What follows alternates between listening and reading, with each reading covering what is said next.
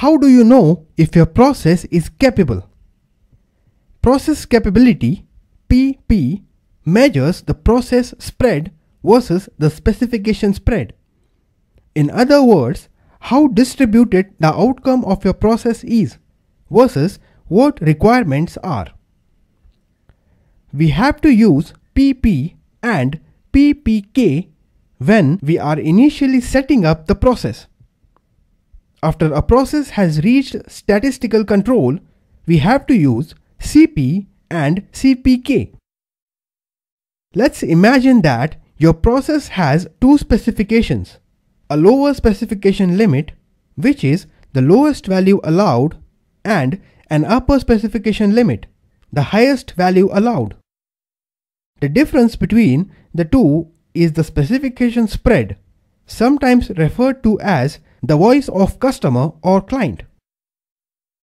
The process spread is the distance between the highest value generated and the lowest. This is sometimes referred to as the voice of the process. Think of the specification spread as the sides of your garage. Those are static. They are not moving. And it is important that your process puts values inside those bounds. The process spread is the size of the car you are trying to fit in. Can a process meet specifications? The answer is in the amount of variation in your process. If your process spread is greater than the specification spread, then the answer is no.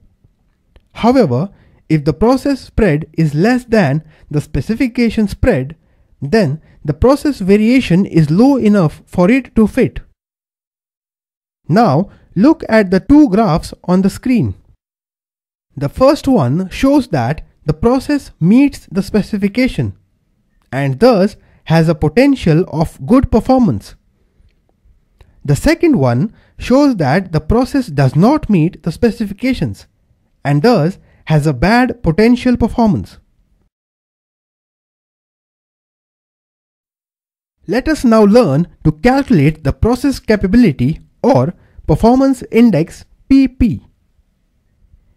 PP is equal to difference between the USL and LSL divided by 6 times the standard deviation sigma, the fatness or dispersion of the bell curve. What is a good process capability number?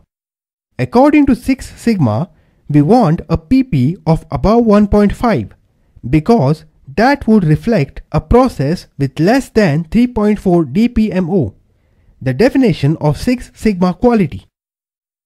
How do we come to that? Well, we want to have 6 sigmas, standard deviations between the mean of the process and the LSL. Since a normal distribution is symmetric, that means we also want 6 sigmas between the mean and the USL. That's a total of 12 sigmas between the USL and LSL.